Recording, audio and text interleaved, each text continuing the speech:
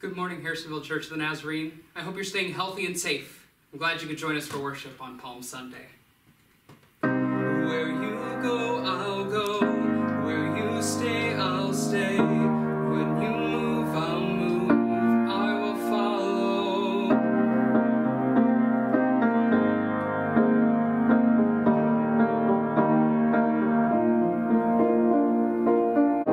All your ways are good. All your ways are sure. I will trust in you alone. Higher than my sight, high above my life. I will trust in you alone. Where you go, I'll go. Where you stay, I'll stay. When you move, I'll move. I will follow you. Whom you love, I love. How you serve, I'll serve. If this life I lose, I will follow you. Yeah, I will follow you. Yeah. Light into the world, light into my life. I will live for you alone. You're the one I seek, knowing I will find all I need in you alone. In you alone. Where you go, I'll go. Where you stay, I'll stay. When you move, I'll move. I will follow you. Whom you love, I love. How you serve, I'll serve. If this life I lose, I will follow you. Yeah, I will follow you. Yeah.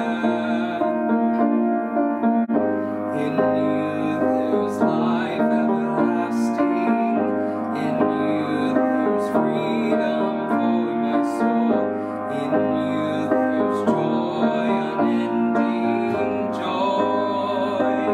And I will follow. Where you go, I'll go. Where you stay, I'll stay. When you move, I'll move. I will follow you. Whom you love, I love. How you serve, I'll serve. If this life I lose, I will follow. Where you go, I'll go. Where you stay, I'll stay. When you move, I'll move. I will follow you.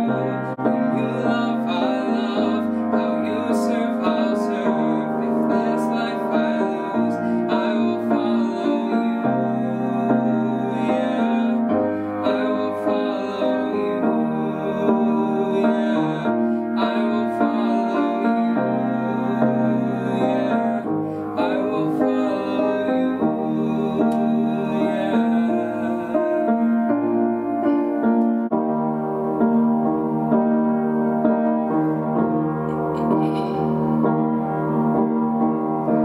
You were the Word at the beginning, one with God the Lord Most High. Your hidden glory in creation, now revealed in you are Christ. What a beautiful name it is. What a beautiful name it is. The name of Jesus Christ, my King. What a beautiful name it is. Nothing compares to this. What a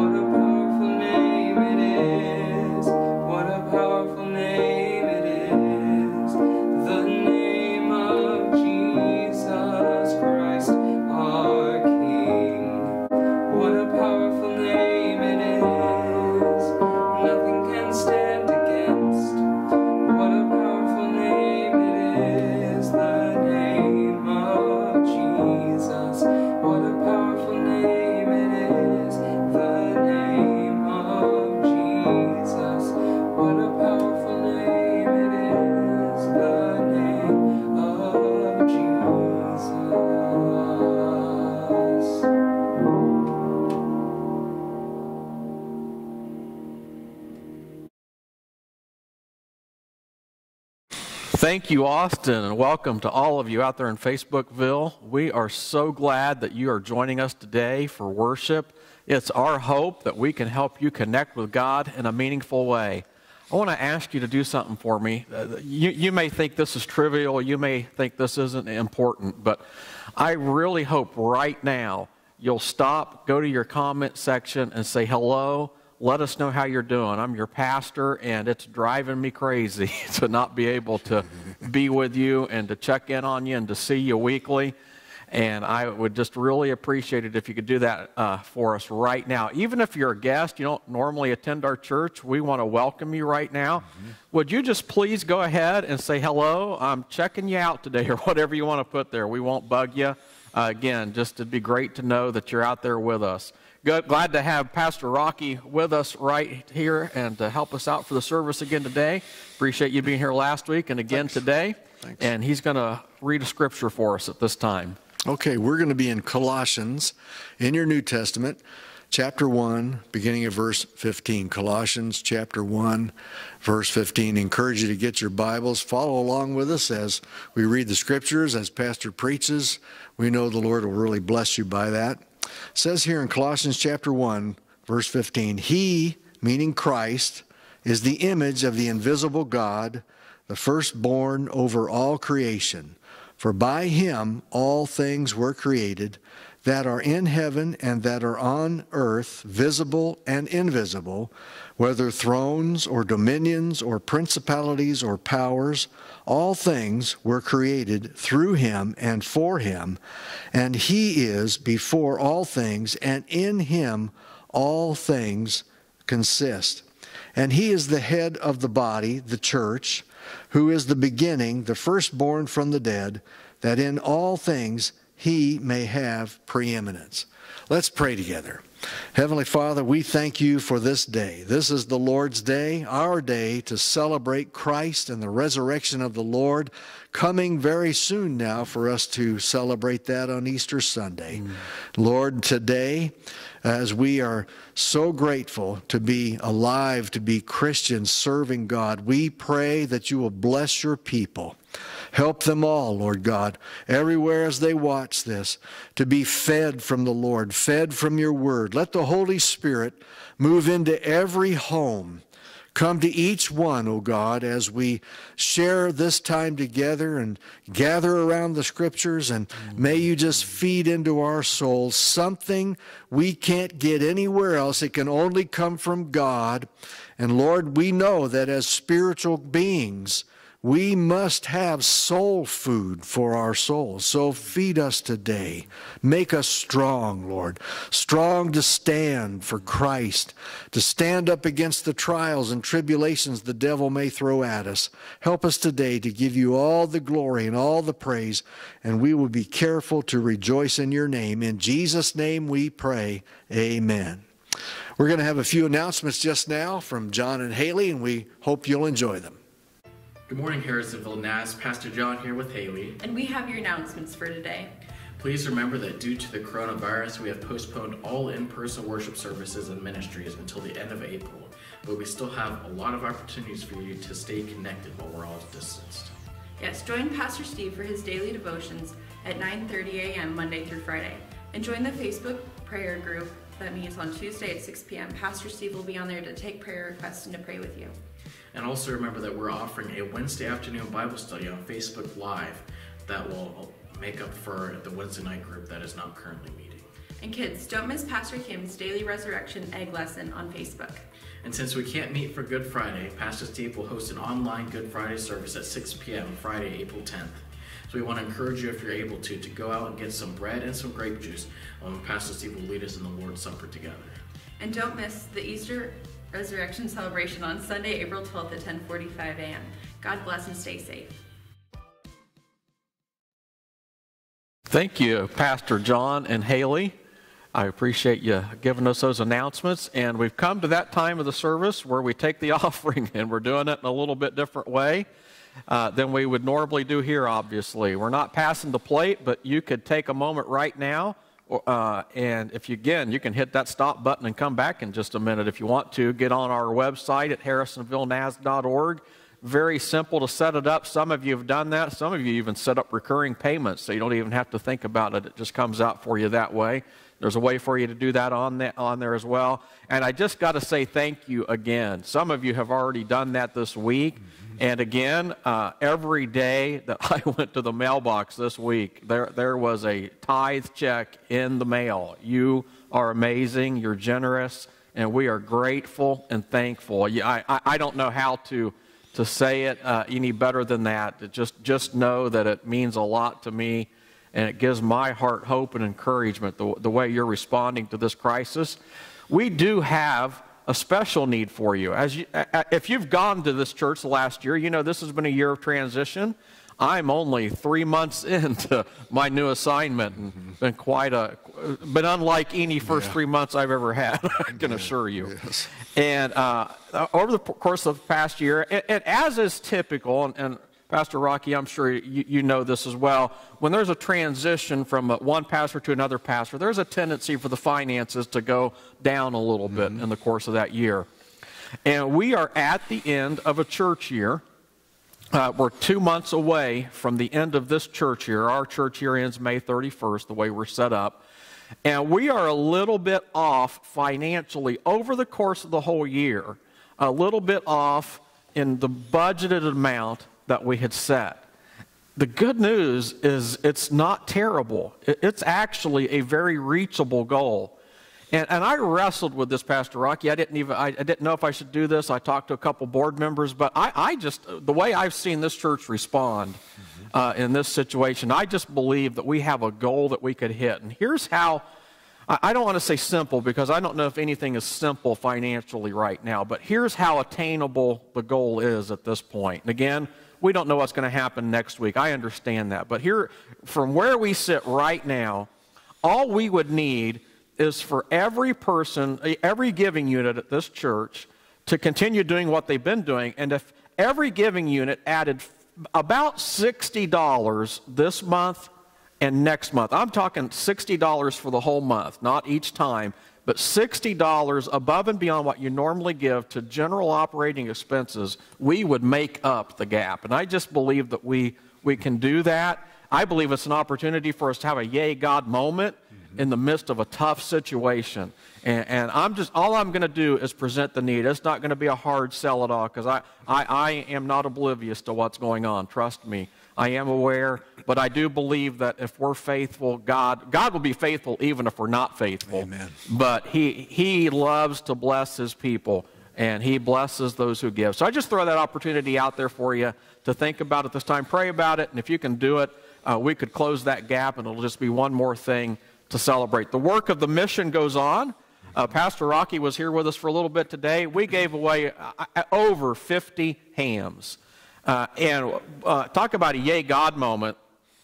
We budgeted $13 for each ham. I got there today, and would you believe, I bet you would, but would you believe those hams were on sale for $8 a piece? I ordered them in advance, and they gave us a huge discount. So we've got extra money, and I'm trying to figure out what we're going to do with that. Isn't that a good problem to have? So I'm praying and thinking about it. In fact, if you want to leave comments, leave me some ideas today.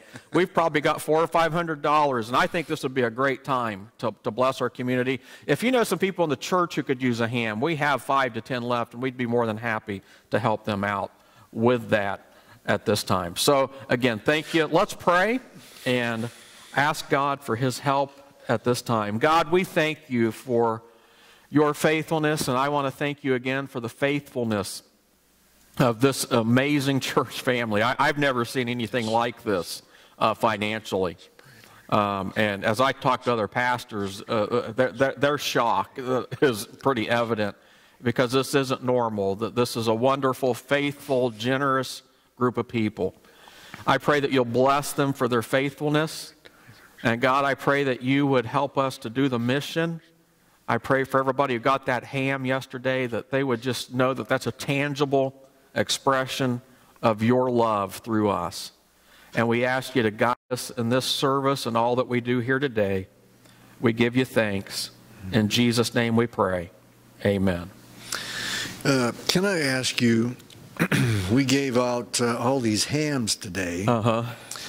to a lot of new families, a lot of new contacts.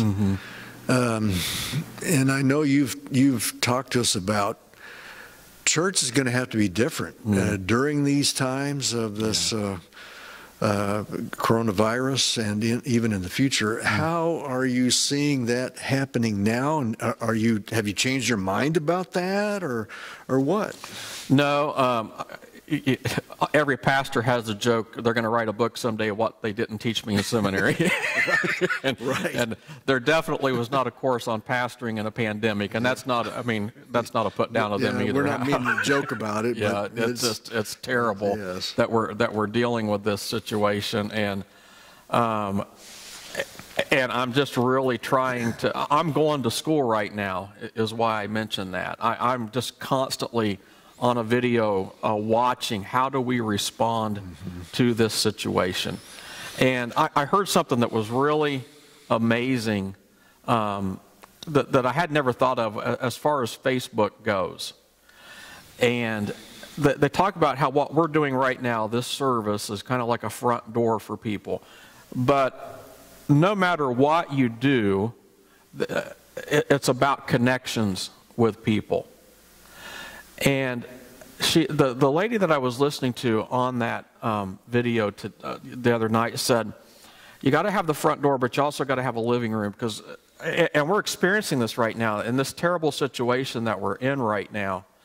People are hungry for relationships. I'm reading a lot of things about how this sheltering in is creating just people who are extroverted. They're struggling because they want to be around people. They can't be around people. Families that can't be with their families right now. Church was on the phone this week with a church member, just broke down crying because they can't be with their church family right now. So no matter what, connection with people is always going to be important. Wow. So I'm thinking about what do we do beyond this through the week with Facebook. And there's an email that you got this week that will highlight some things, I think it came yesterday, that we're doing during the week to try to help you keep connected. And there's one more thing that we're adding this week. This Tuesday at 6 p.m., I've created in our Facebook page a group called the Prayer Group. And I would invite you to go and check that out. It's on our Facebook page, and you can sign up to be a part of that group. Now that's Tuesday. Tuesday at 6 p.m. I'm going to be on there live in that prayer group, and we're going to be anybody that comes into that prayer group will be able to share some prayer requests and things like that. And interact a little bit. Isn't that great what technology can do for us at this time? Praise God. And we desperately need it because this is an unparalleled situation that no seminary could prepare you for. Boy, yeah, I agree with that. And the only way we can get through a situation like this is leaning on our faith in God, as we're going to talk about in the message, and leaning on each other. So we're going to continue to try to find these ways to help us connect with one another. Okay. You've been speaking to us on the theme of receiving a faith lift. So why don't we get into those scriptures you're speaking from today. That's in John chapter 11. Again, I encourage you to use your Bible with me. In John chapter 11, beginning at verse 17, reading the story of Lazarus. And it says this, so when Jesus came, he found that he had already been in the tomb 4 days. Now Bethany was near Jerusalem, about 2 miles away, and many of the Jews had joined the women around Martha and Mary to comfort them concerning their brother. Now Martha, as soon as she heard that Jesus was coming, went and met him, but Mary was sitting in the house. Now Martha said to Jesus, Lord, if you had been here, my brother would not have died. But even now I know whatever you ask of God, God will give you. Jesus said to her, your brother will rise again. Martha said to him, I know that he will rise again in the resurrection at the last day. Jesus said to her, I am, praise God.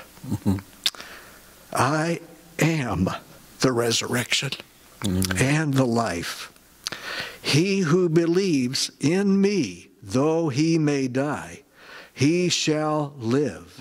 And whoever lives and believes in me shall never die. Do you believe this? Amen. Praise God. Amen. Let's pray together. Father, we thank you that we have you to turn to in these difficult days. We thank you that though we face disappointments, discouraging times, financial hardship, God, just a human fear right now of how does this play out? How does it end? None of us have ever faced anything like this. Yes, Lord. Help us. And it truly is an unprecedented time. And as we've said, no seminary, no training, nothing we've had. There's just nothing, humanly speaking, that can prepare us for these situations. But we take comfort in knowing that Jesus is the resurrection and the life. Amen. Yes. And we turn to you at this time, Jesus.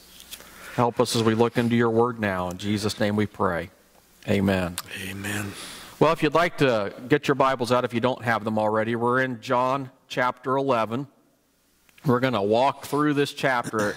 If the number of times that I have preached a message on a passage is any evidence of how important it is to me, how important I think it is, or where it ranks in my favorite passages of the Bible, this is one of the, this got to be near the top. I've probably preached out of this passage more time than any times, and you would think that would make it easier, but I got to tell you, there's so much stuff here that every time I go through this passage, there's always new stuff that comes to me, and I believe it can really help us at this time. Joyce Meyer, many of you have heard of her, says depression begins with disappointment.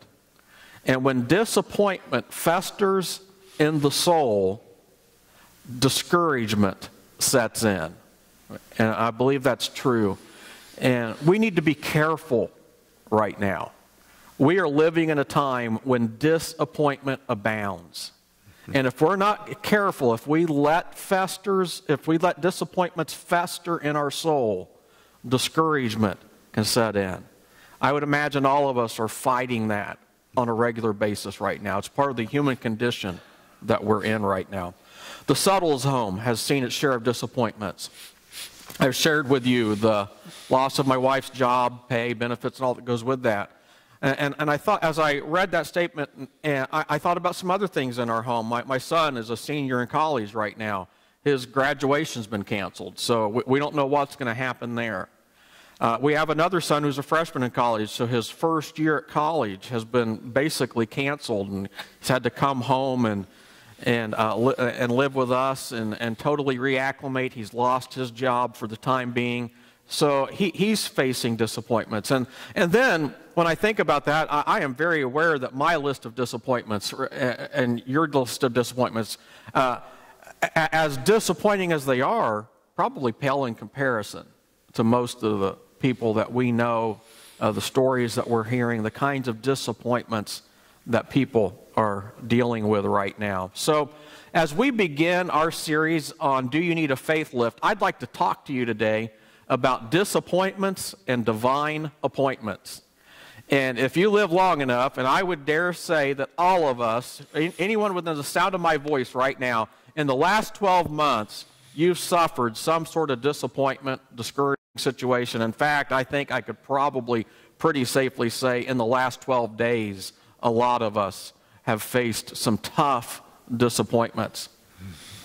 And the truth is, God's choicest people even sometimes suffer disappointments. In fact, I'm going to share with you the story of three of Jesus' best friends while he was on earth. Their names are Lazarus, Martha, and Mary. And Lazarus, much like we're hearing about right now, suddenly it appears gets sick. And within maybe a day of getting sick, passes away. Just like we're hearing sometimes this coronavirus comes on people so suddenly, and just as quickly as they get it, it comes on them, and some of them are dying quickly with this sickness. And it wasn't coronavirus, but something like this happened to Lazarus in this passage. So I'd like to take us to John chapter 11, verses 1 to 3 right now. It says there, now a man named Lazarus was sick.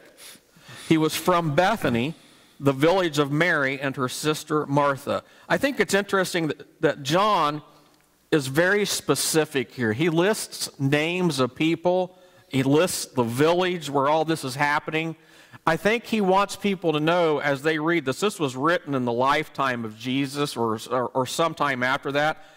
Some of these people that saw this miracle are still alive. It would have been easy to disprove the miracle that's about to happen. All you'd had to do is go find some of them and say, did this really happen or not? Mm-hmm. And they could have said, no, it didn't if it didn't happen. So there were eyewitnesses to this. They were still alive. This Mary, whose brother Lazarus now lay sick, was the same one who poured perfume on the Lord and wiped his feet with her hair. And that happens actually a little later in John chapter 12. So the sisters sent word to Jesus. Now hear this. It says, Lord, the one you love is sick. Verse 5, it says, now Jesus loved Martha and her sister and Lazarus. I want to hone in there for just a moment. Jesus loves these people. These are friends of his. One of his friends gets sick, and as we're going to see in a moment, dies suddenly, tragically. Jesus loves them. I say that to say that just because life is unfair, it doesn't mean that God is unfair. And just because life is unfair, it doesn't mean that Jesus doesn't love us. It says right there, Jesus loved these people. And we're going to see as we go through this passage how he makes that love very clear to these friends of his. Look at verse 4. It said, when Jesus heard this, he said, this sickness will not end in death. No, it is for God's glory, so that God's Son may be glorified through it. Now, if you're not careful, you could read that passage and say God made this man sick so that Jesus could use it as a situation to get glory out of it. That's not at all what that passage is saying at all. You see, we live in a fallen world, and God does not cause everything that happens. We live in a fallen world where people get sick. We live in a fallen world where, tragically, things like coronavirus happen and tornadoes. And God doesn't necessarily, he doesn't like send these things and just to get glory out of them. What kind of a God would do that? But hear this, just because God didn't cause it doesn't mean he can't use it. That's the God that we serve. Even if he doesn't cause it directly, he can use it to get glory and to strengthen the faith of his people. God is always up to things that we don't understand. God is up to something in this passage that even if he tried to tell them what was coming before it happened, their minds wouldn't have been able to completely take it in. Look at what happens in verse 5. We've already read verse 5, but let's read it again. Now Jesus loved Martha and her sister and Lazarus. So when he heard that Lazarus was sick, he stayed where he was 2 more days. He stayed there.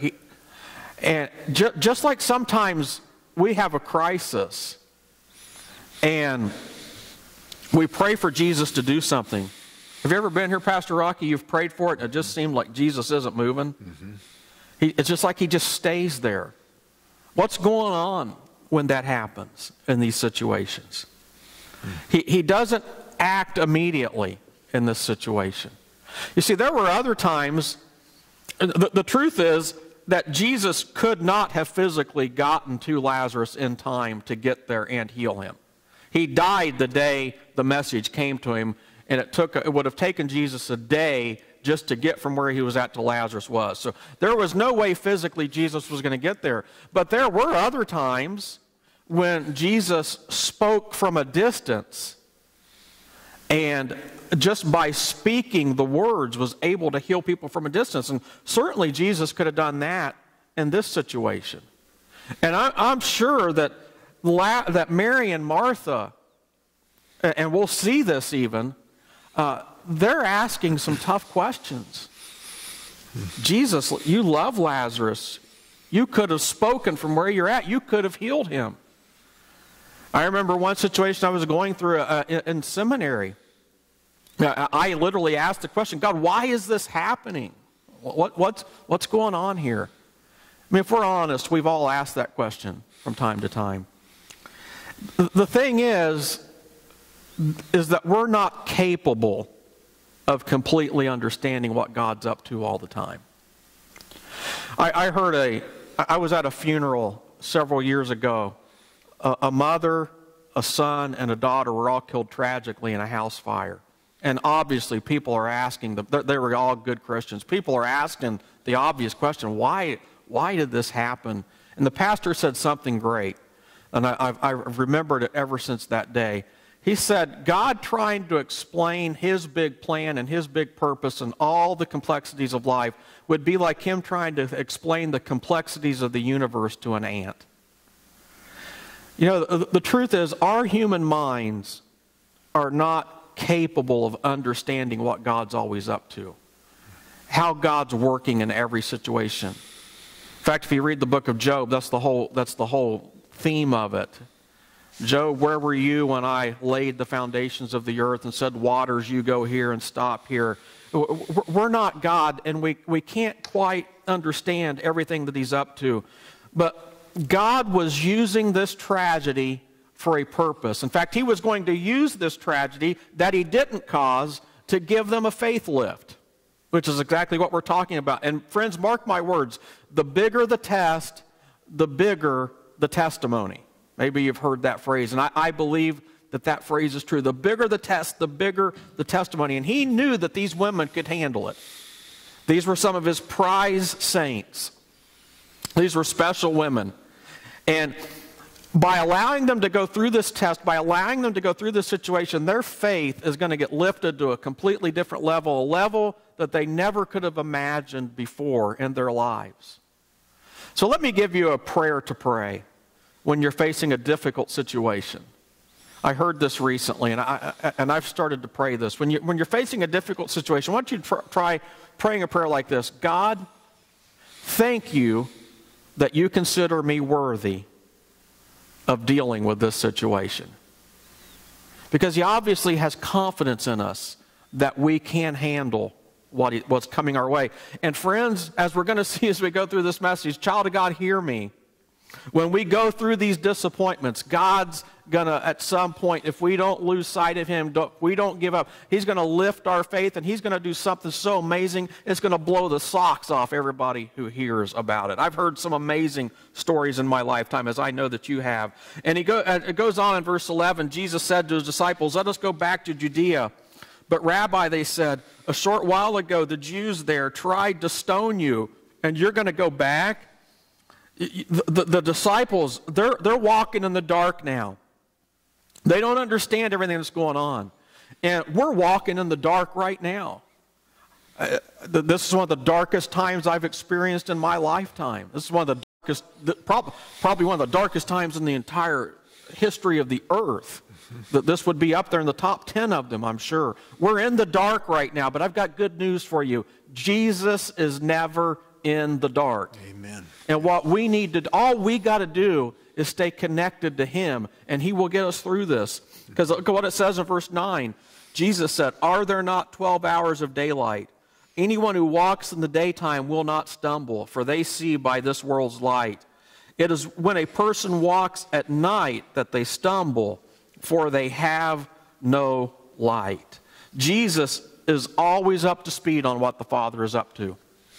All we got to do is stay connected to him, and he will walk us through this.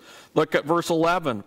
After he'd said this, he went on to tell them, our friend Lazarus has fallen asleep, but I am going there to wake him up. His disciples replied, Lord, if he sleeps, he will get better. Again, they're in the dark. They don't know what's going on here. Jesus isn't there. He has no way of knowing this except that he's Jesus. And it says in verse 13, Jesus had been speaking of his death, but his disciples thought he meant natural sleep. So he told them plainly, Lazarus is dead. Now, wait a second. There's a big problem here, Pastor Rocky. What's the problem here? Is he dead or not? Well, and in verse 4, Jesus says this sickness won't end in death, right? Mm-hmm. And he's dead. There's a big disconnect here. Either Jesus got it wrong or Jesus lied. Neither one of those is a very good thing. Right. But again, Jesus knows some things we don't know. Verse 15 says, and for your sake, I remember reading this and my mind just about exploded. For your sake, I'm glad I wasn't there. What do you mean you're glad you weren't there? If you were there, you could have saved him. But remember, Jesus could have saved him from where he's at. He didn't need there. But here, this is the key. I'm glad I was not there so that you may believe. They're about to get a faith lift. They just don't understand it yet. But let us go to him. Then good old Thomas said to the rest of the disciples in verse 16, let us also go that we may die with him. Boy, Thomas, he's just like a first century Eeyore from Winnie the Pooh. I mean, everything's negative. He just, every time he's in Scripture, I think, it's him doubting. Of course, when he saw the resurrected Christ, that all changed, and that's what we're headed toward right now. Verse 17, on his arrival, Jesus found that Lazarus had already been in the tomb 4 days. He's been dead 4 days. This is a situation that by all intents and purposes is beyond redemption and repair. Mm-hmm. He's been dead 4 days. Verse 20 says, when Martha heard that Jesus was coming, she went out to meet him, but Mary stayed at home. I love verse 21 and the way it puts this. Friends, remember, the disappointment, if we allow it, disappointment, and this is in your notes somewhere, disappointments can become a divine appointment. And Martha right now is about to get a divine appointment in the midst of her disappointment. It says in verse 21, she says, Lord, if you had been here, my brother would not have died. But I know that even now, God will give you whatever you ask. I don't know about you, but as I read that passage, I see two things in that passage. I see great faith and I see great disappointment. And I think sometimes we fail to realize that it's possible to be disappointed and have faith at the same time. She says, look, Jesus, if you'd been here, I know he wouldn't have died. That's faith. I don't care how sick he was. If you'd have been here, all you'd have had to have done was say the word and he wouldn't have died. I also kind of hear in there maybe a little bit of, why weren't you here? Why didn't you get here in time? You've saved so many others. Why not this friend of yours that you love? But here, listen, but I know that even now God will give you whatever you ask. I see a sliver of faith there. And friends, child of God, she was literally clinging on to the last scrap of faith that she had. That's okay, though, because the size of our faith is not the issue. The size of our Savior is the issue. Amen. And she was holding on to one last sliver of faith that she had. And let me tell you, God's okay with disappointment. He's just not content to leave us there. Disappointment's a part of life. We can't get around that. The size of our faith is not the issue. It's the size of our Savior that matters. One of my favorite lines in the movie of the Chronicles of Narnia, maybe you saw some of those movies in that series. It's the second one with Prince Caspian, I believe. Lucy, the youngest girl, sees Aslan. She'd not seen him for some time. It was the second movie, so we're in the sequel. She's grown up. She's gotten a little bit older.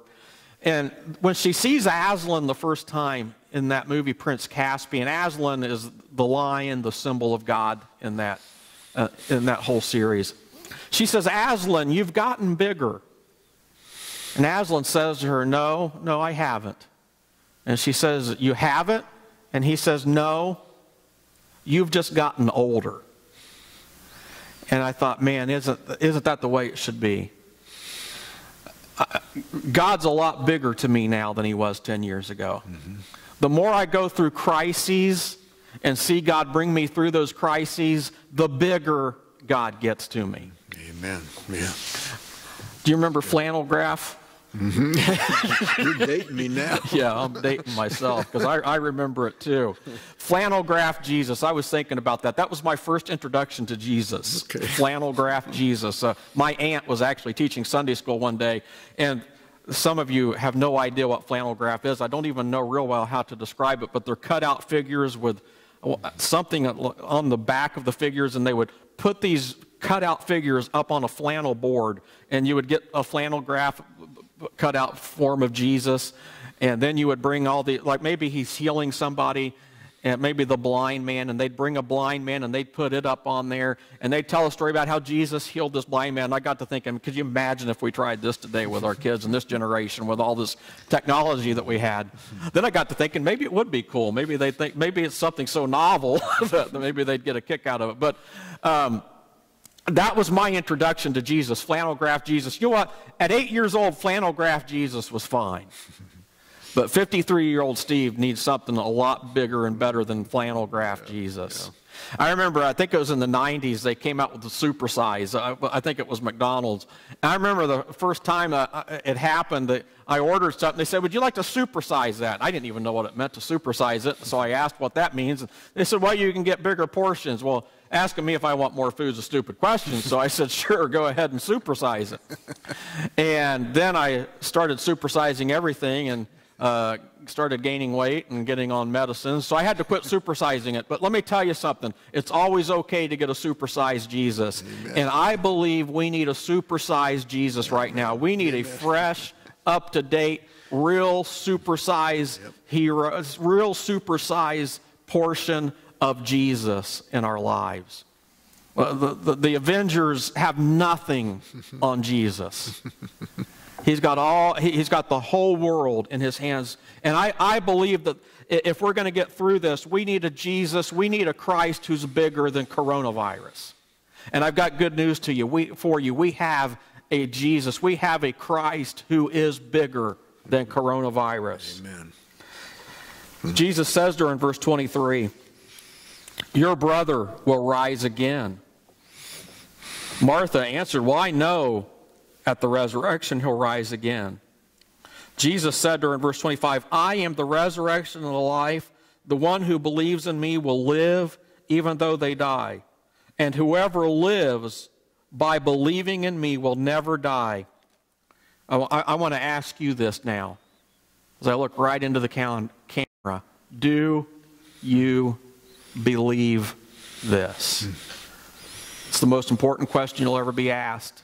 In fact, while we're worrying about a lot of different things about coronavirus right now, the most important question anybody can ask you right now is, do you believe what we're talking about right here? In fact, it's probably never been more important in our lifetime.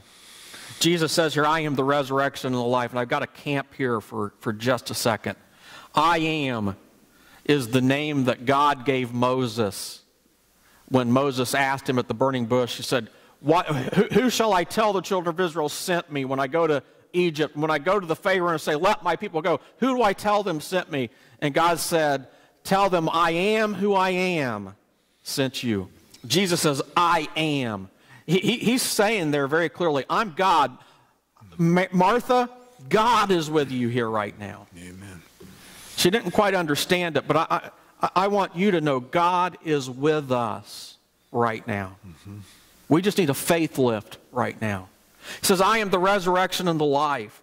Now, that phrase, I am, simply, the Hebrew word simply means to be or to exist. It means to be self-existent, self-sufficient, unchanging. It means to be totally independent, self-sufficient, self-existent life. God needs no one else, nothing else in order for him to survive. Coronavirus is no threat to God. He existed before Amen. It. He will exist after it. Yep. God will be on the throne, is on the throne, was on the throne. He is, he will be, and he was. He was and is and will be. That's what Scripture consistently teaches us. He is indestructible, always present life.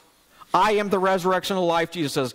I am is with you right here. God is in your midst. And I want us to be reminded no matter how dark and depressing, no matter how disappointing things may be right now, I want to remind us God is with us.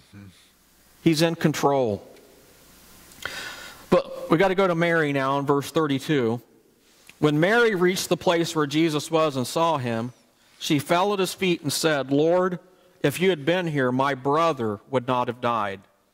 Again, I see disappointment and faith all wrapped up in that one statement. It'd be easy for us to get on old Mary and Martha here. But one thing we need to remember, they're living before Jesus' resurrection. So they haven't even had the experience of Jesus rising from the dead here yet. And they're in the same situation we are, except that we now know Jesus did rise from the dead. They're living, and we're living somewhere in between Eden, the world as God created it, and the new heaven and the new earth, as it will be when Jesus returns and takes us to be with him. We're now in that parentheses right now. We're living there in that parentheses that we call life. And in the middle of all this, things that God does not will, things that God does not cause happen. But just because he doesn't cause it doesn't mean he can't use it. And verses 33 to 37 we're going to look at show us what God thinks of what's going on now. When Jesus saw her weeping and the Jews who had come along with her also weeping, he was deeply moved in spirit and troubled. He's deeply troubled. He's moved in spirit. "Where have you laid him?" he asked. "Come and see, Lord," they replied. Verse 35, the shortest verse in the Bible, but there's more theology in these two words maybe than any two words in the Bible. Jesus wept. Jesus isn't happy at what's going on. Jesus isn't happy when people he loves faces these crises. Whenever I preach a funeral, I remind them that Jesus is here with us right now, and he's weeping with us. He doesn't like what's happening. This isn't how he created it. Verse 36, then the Jews said, "See how he loved him." But some of them said, "Could not he who opened the eyes of the blind man have kept this man from dying?" Again, faith and disappointment. I see it both there in those words. So now Jesus moves into action in verse 38. Once more deeply moved, he came to the tomb. It was a cave with a stone laid across the entrance. He's got to be thinking about the fact that he's about to be laid in one of those tombs right now. He's got to be thinking about the crucifixion. This is maybe a week before it all happens. "Take away the stone," he said. "But Lord," said Martha. Remember, Martha's in the dark. "By this time there's a bad odor. He's been in there 4 days." I think that's why Jesus waited. You know, sometimes there could have been disputes. Maybe that person didn't really die. He got there right after they happened. But this guy's dead with a capital D. He's been in the grave 4 days. Then Jesus said, "Did I not tell you that if you believe, you will see the glory of God?" I don't think that's a rebuke there. Maybe I'm wrong, but I don't think it is. I believe Jesus, as we go through these disappointments, I believe Jesus will ask us these questions to stir our faith. 41 says, "So they took away the stone. Then Jesus looked up and said, 'Father, I thank you that you have heard me. I knew that you always hear me, but I said this for the benefit of the people standing here, that they may believe that you sent me.'" He's going after a faith lift here, okay? That's what this whole thing is about. When he had said this, Jesus called in a loud voice, "Lazarus, come out." One old-timer said if he hadn't said Lazarus, the whole cemetery would have come out. The dead man came out, his hands and feet wrapped with strips of linen and a cloth around his face. I don't know if this next one's true, but one person has said that he must have been levitating because he was completely wrapped up in all this grave clothes. What a sight that must have been. Jesus said to them, "Take off the grave clothes and let him go." Jesus will lift our faith just like he lifted Lazarus out of that grave if we let him. That's what Jesus was up to the whole time here. He knew this was going to end. And he didn't say Lazarus wouldn't die in verse 4. He simply said this will not end in death. And believer, that's the hope that we have. Coronavirus ultimately can't hurt any of us. There is no grave that can keep the believer down because there is no virus too big for the victor. Jesus is in control. Jesus has killed death. And Jesus says, you know what, just like the great I Am surfed on the waters of the Red Sea when he led the children of Israel through the Red Sea, I'm going to surf on the grave. I'm going to dance on the grave. Oh, grave, where is thy victory? Sin, where is thy sting? Child of God, your disappointment is an invitation to an appointment with the great I Am. Amen. And all we have to do is stand on the promises. In verse 4, we saw it. Jesus said, this will not end in death. We can cling to that promise. This will not end in death if we're a believer. No matter what happens to us, this will not end in death. No crisis is a match for the Christ. And here's the thing. I believe the bigger the disappointment, the bigger the faith lift we're going to get. And I am looking for quite a revelation of Jesus out of this whole coronavirus thing. Because what could be more disappointing than what we're facing right now?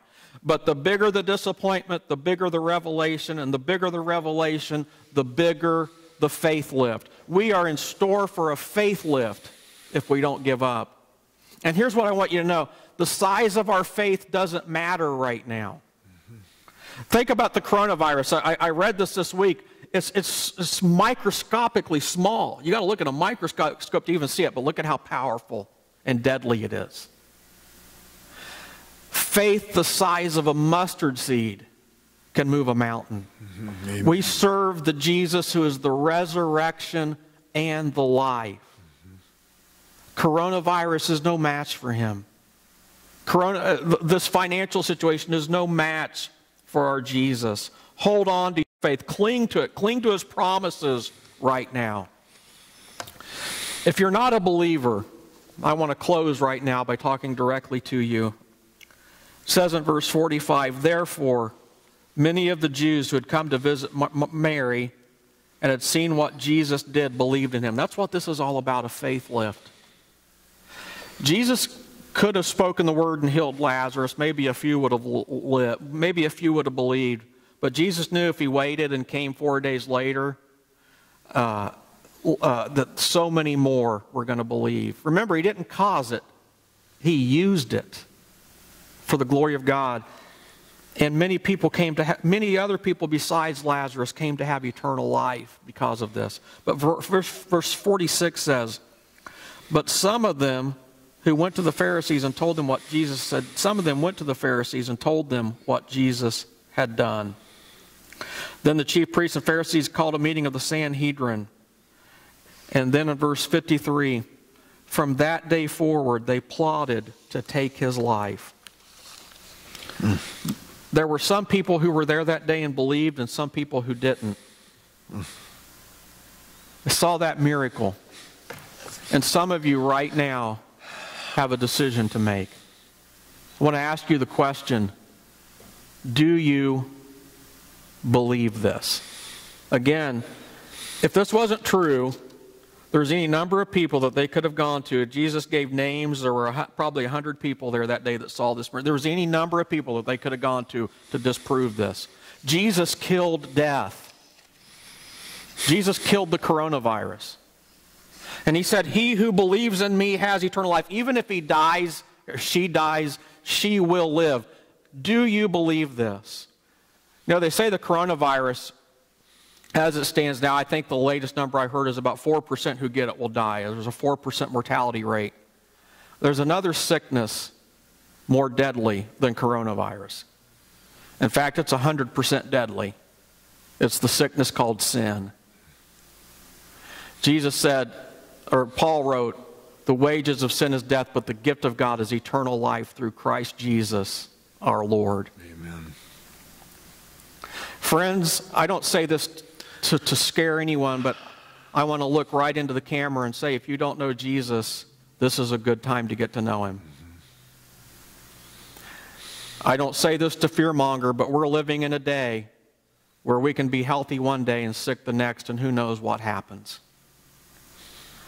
I say this to you to say that you can have confidence in the midst of this crisis if you put your faith in Jesus. Jesus has killed death. That's what Easter is all about. It's not about the eggs. It's about Jesus who killed death. Do you believe this? Would you pray with me? If you're not a believer, you're watching this right now, I want to ask you to pray this prayer with me. Father God, I turn my life over to you. I need confidence for this crisis. I need the Christ who's bigger than coronavirus. I need a faith lift. I need you in my life. I ask you to forgive me for my sins. You died for my sins. I ask you now to forgive me and to come into my life. I give you control, Jesus. I ask you to take control, make me a new person, send your Spirit to live inside of me,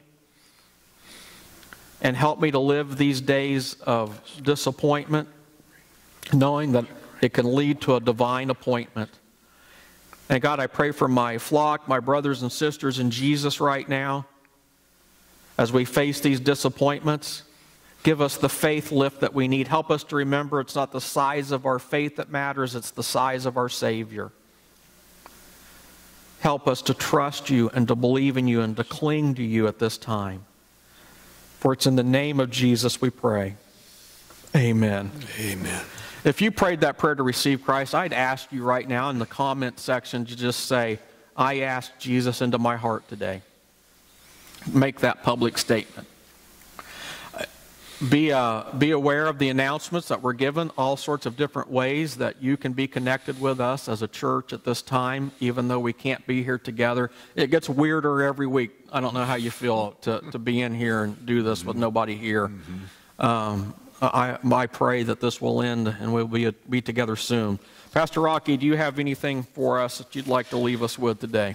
Well, two things. I do have a follow-up question I want to ask you, but I want to ask your permission for something. Okay.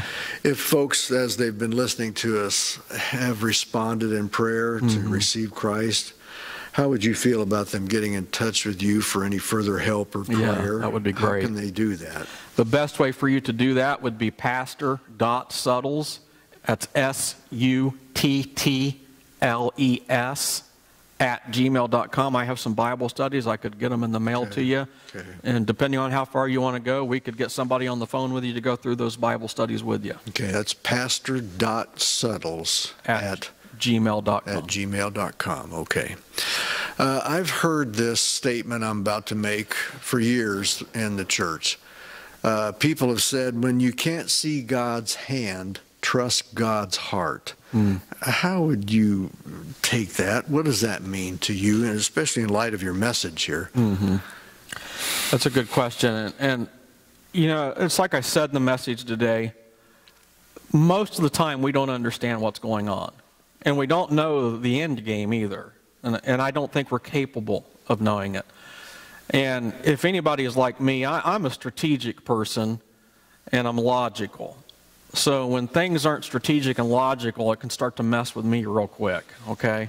Yeah. So this message is as much for me as it is anybody else. And when things aren't logical, it's hard for me. And it's at those times that I have to cling to the Word of God. And what that means to me is even if I can't understand His plan, I know His heart for me is good. It's like the song, He's a Good, Good Father by Chris Tomlin. I remember when my son was born, my second son, James, he's the first of the twin. He was born 2 minutes ahead of John. He got very sick almost immediately. He was in, I won't share the whole story, but he was in neonatal intensive care unit for 10 days. And I can remember thinking to myself, for me it wasn't so much why is this happening to me? For me it was why can't I be the one who's sick? Well, why does it have to be him? And to me that's the heart of a father. And the heart of a father that would allow his son to die for me. I mean, I'm watching my son fight for his life, and then God gives his son to die for me. that's the heart of the Father for us. He loves us. Amen, yeah. And we can count on that no matter what's going on. And again, I heard this week, this Dr. Anthony Fauci, I don't know how to say his name, but he's heading up. Fauci, he's Italian, yeah. Okay, Fauci. Okay, you know all about that. Rocky Mayo knows all about that. He said, Mike Krzyzewski, the coach of Duke, was interviewing him on a show. And he asked him to use an analogy. He said, how would you describe where we're at right now? He said, well, we're not even at halftime yet. And again, I'm not trying to depress us. That's what this whole message is about. But when we know God loves us, it doesn't matter where we're at on our timetable. What matters is God's got his timetable, and his heart for us is good. Okay, that helps me. That helps me. All right. Well, again, thank you for joining us. I'm going to ask Pastor Rocky to close us in prayer. Okay. Heavenly Father, we have so much to learn. We're grateful that you're the great teacher. And at the same time, Lord, we know that there are new people that are hearing this message today, new for the first time, new in life in Christ. They're just brand new at this walk in Christ. We pray for them that, Lord, they will just be grounded in the Lord, that somehow the Holy Spirit will come to them in their homes, wherever they're seeing this. And Lord, you will just wrap your arms around them as brand new children of God, yes, God, who are loved by God today. And may you just help them, Lord, in every way to start this new life called Christian. And may we, as well as the church, Lord, surround them with love. They've just joined a brand new family, and we want that. And so we pray that you'll help us to love one another in this church. And Lord, as we go out this week to represent you, may we be the ambassadors of Christ we need to be, to build hope and faith in the people we meet. We thank you for going with us through this new week, and we give you all the praise for it in Jesus' name. Amen. Amen. Thank you again for joining us. Check your email there's an email from the church, and it gives you all sorts of ways that you can stay connected with us throughout this week. God bless you. Thanks for joining us. We're praying for you.